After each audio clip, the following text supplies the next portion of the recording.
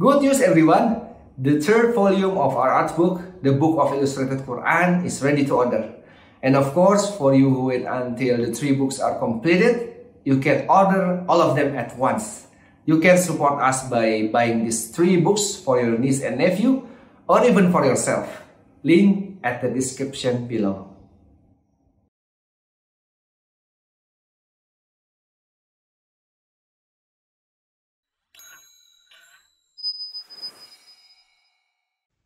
It's not easy for a young man to make this decision, to leave home, to leave the only place, all the people he's ever known.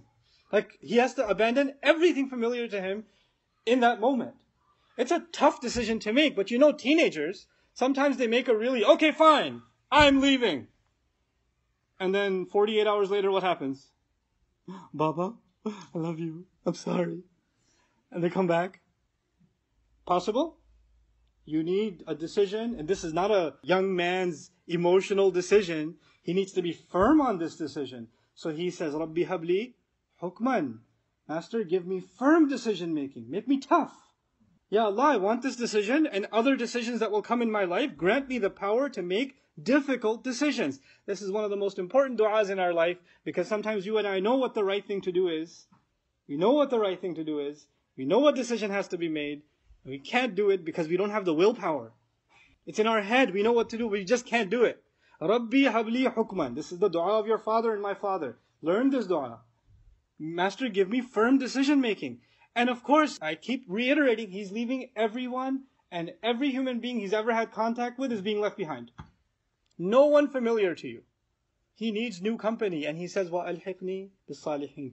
Now that I've lost the company of my family, my friends, my society, my elders, my peers, everyone, Ya Allah, join me in the company of good people. Give me a new society.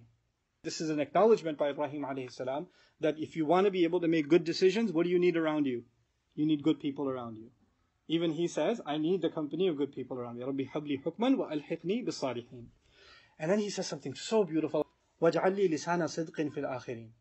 Give me mention, the tongue of truth. What does that mean, a tongue of truth? It means in the last of generations to come, hundreds of years from now, decades from now, centuries from now, millennia from now, Ya Allah, let people remember what I did for you. And let people tell the true story. Someone tell the true story about me. Some mufassiruun said, Lisana sidqin fil akhirin here. His dua was answered by Rasulullah sallallahu alayhi wasallam. I want you to appreciate that. This young man was leaving his village. Was that big news in the world? Did any historian record, hey, a young man named Ibrahim got kicked out of the village and he made this dua? Did anybody record it? No. There was no camera. There was no recording. There was no transcript. There was no article. There was no post. There was no feed. It wasn't posted on anybody's story. It wasn't on CNN. It wasn't on YouTube. It was nowhere. This incident happened, and a month from then, 2 months from then, no one knows, no one remembers. It died. That story died. And the only thing that remains, he says to Allah, Ya Allah, what really happened with me here? Let someone tell the truth about what happened here. Fil akhirin, in the last of people to come. Thousands of years later, when there is no record, no imagination of this man and what happened, this young boy and what happened with him, Allah gives that full story to our Prophet sallallahu alaihi wasallam, and we recite it in his Quran. Subhanallah. Because that thousands of years ago, he just made this one dua, وَجَعَلْ لِي لِسَانَ صِدْقٍ فِي الْآخِرِينَ.